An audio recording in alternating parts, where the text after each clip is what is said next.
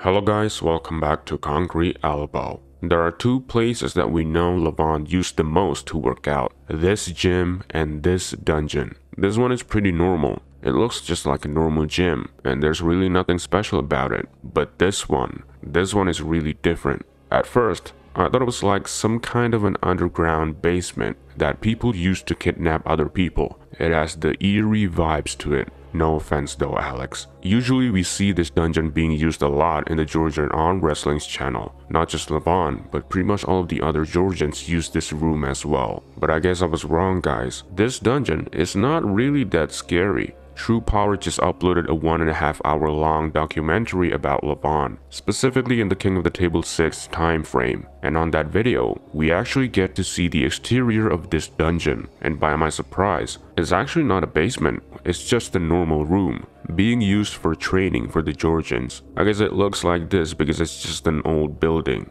But nonetheless, this building is definitely a special one. All of the Georgian powers are made in this one small room.